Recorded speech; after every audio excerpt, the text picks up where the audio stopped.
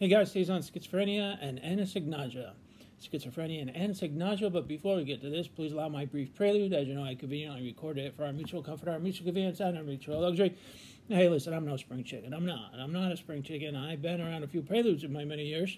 I'm telling you, this prelude's got something particularly luxurious, like the season, which we are on currently, autumn.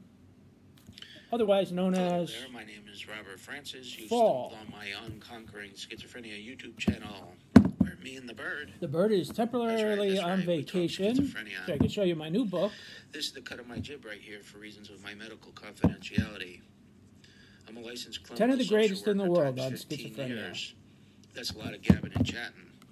I've been diagnosed with schizophrenia for a score 5 and 1. Why do they call it that fall? Puts a gray fleck in my beard. Why? Why fall? Thank you for joining me on my channel. Now to topic.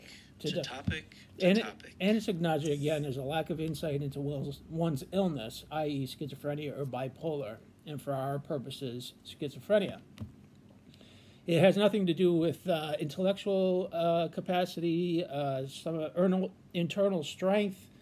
It has nothing to do about intelligence, somebody who's not trying. It has nothing to do with that.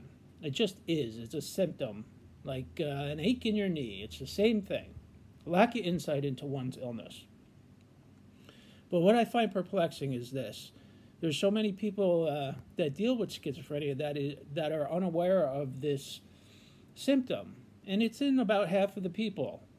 And I always say, if you understand anosognosia, you're going to understand schizophrenia in the whole. So if you're baffled about schizophrenia and you learn about anosognosia, believe me, you will understand schizophrenia to a T. If you have insight into your illness, that means that you can manage it cognitively. If you don't, then a different approach is needed. And there are many different approaches to dealing with somebody with anosognosia. And there's strategies for people without it.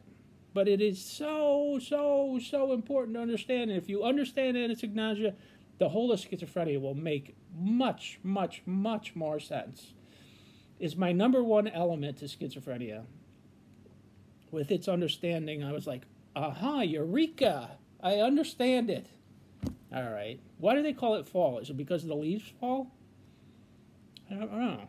Maybe some guy slipped on a leaf and he fell and he said, let's call it a fall. I don't know. But fall is pretty luxurious. All right, guys, enjoy the leaves. We'll see you next time.